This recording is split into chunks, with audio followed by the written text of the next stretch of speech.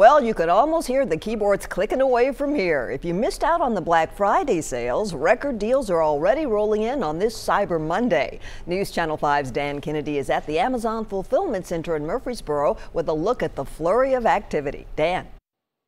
Good morning and happy Cyber Monday from the Amazon Fulfillment Center in Murfreesboro. They call it Santa's modern day workshop, at least the one in Murfreesboro. And that's what it feels like. 700 items per second is what they processed here at Amazon last Cyber Monday. Expecting even more this Cyber Monday. Early projections show possibly $6.6 billion in sales this Monday. Of course, they already had a big Black Friday, up almost 15% from last year, and they say today could be bigger than last year as well. If today breaks a record as expected, it'll be the 6th straight year that Cyber Monday sales have increased over the previous year. We'll have to see if that happens. Happy shopping to you. Reporting from Murfreesboro, Dan Kennedy, News Channel 5. Thanks, Dan. Also happening today, the man accused in a $43 million fraud case heads to court. Jeffrey Gentry owned the Gentry Brothers Tractor Supply in Sparta, Tennessee. He promised investors they would get big bucks on contracts where he was in charge of the bidding.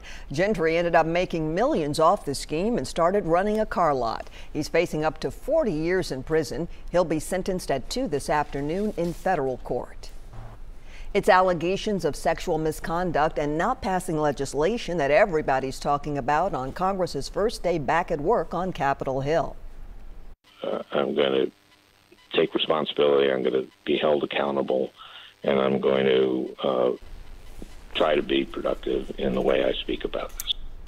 Minnesota Senator and former Saturday Night Live alum Al Franken is breaking his silence following new accusations of sexual harassment. Franken is apologizing for forcibly kissing and groping a journalist more than 10 years ago during a USO tour. 3 other women have now come forward with similar stories. Senator Franken says he is complying with an ethics investigation and has no plans to resign and will work hard to gain back the trust of voters. He was a legendary songwriter, entertainer, even movie star, and most importantly, he made us laugh. Visitation for Mel Tillis is getting underway at this hour in Clarksville. He died last week after a respiratory and intestinal illness. The Country Music Hall of Famer was known for his famous but endearing stutter. He always used it to put everyone at ease and have fun. His funeral will be held at 3 this afternoon at Mount Hermon Baptist Church off Gerald Ridge Road. The Tillis family is planning to celebrate his life in a big way with a tribute at the Ryman Auditorium in January.